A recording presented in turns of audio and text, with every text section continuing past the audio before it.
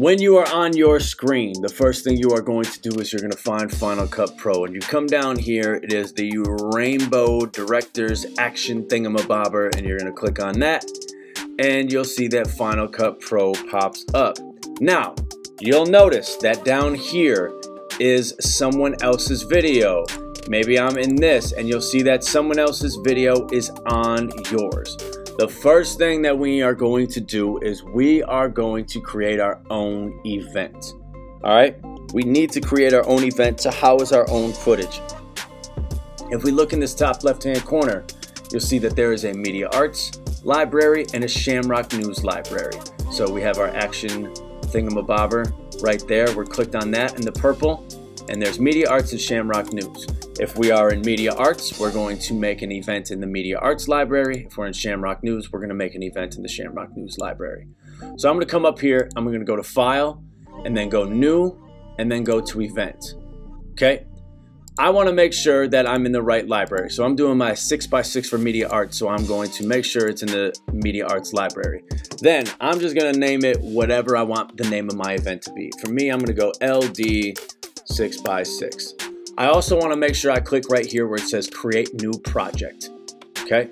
I want that Create New Project click. That means it's going to create a project within my event. So I click OK. Now over on this left-hand side again, you'll see LD 6x6. If I click there, and then I double-click my untitled project. So now I'm in my own project.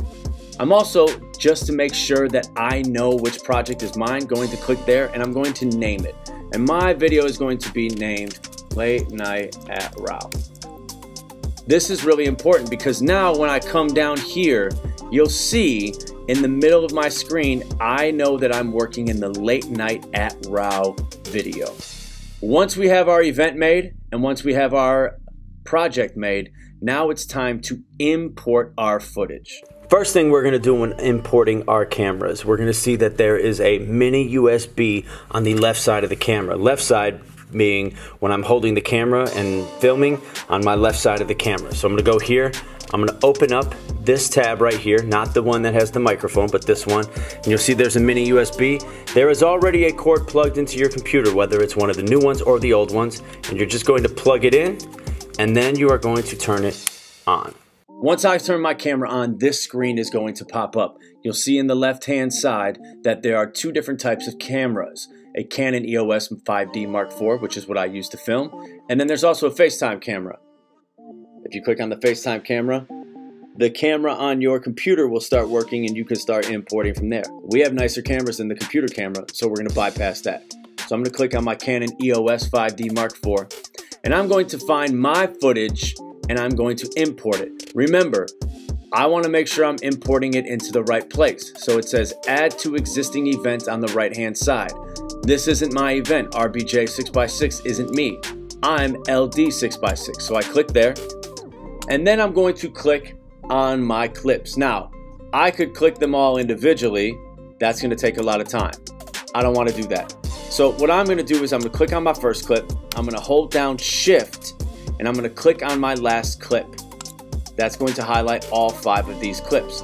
Say, for instance, though, I had 3 clips up here, and then 3 here, and then 2 down at the bottom. What I could do is hold Command, click, click, click, and then I can click all the clips that I want. My advice would be to import all the things that you filmed, because at the very least, you'll get some good bloopers out of it. At the worst, you'll be able to look through the footage, and you might find a clip that you didn't think was that great, but it turned out being pretty awesome. I'm going to click on my first clip, hold down Shift, click over here on my last clip. It's going to highlight all. It's going to add to the existing event LD 6x6, and then I'm going to click Import Selected. What I do not want to do is not have anything selected and click Import All, because then all of this footage will import, and sometimes it's like 40 gigabytes worth of footage. We don't want to do that. So I click on my first clip, hold down Shift, click on my last clip, and then go to Import Selected. You will see up here there is a circle that is slowly filling in. Do not do anything until that circle fills all the way in, because that indicates that all your footage has uploaded. If you mess around or unplug before then, all your footage will not upload, or if you start pressing play, it will pause the upload. We don't want to do that. So we're just going to let all this upload. My uploading is done. That is how you are going to import and upload your footage.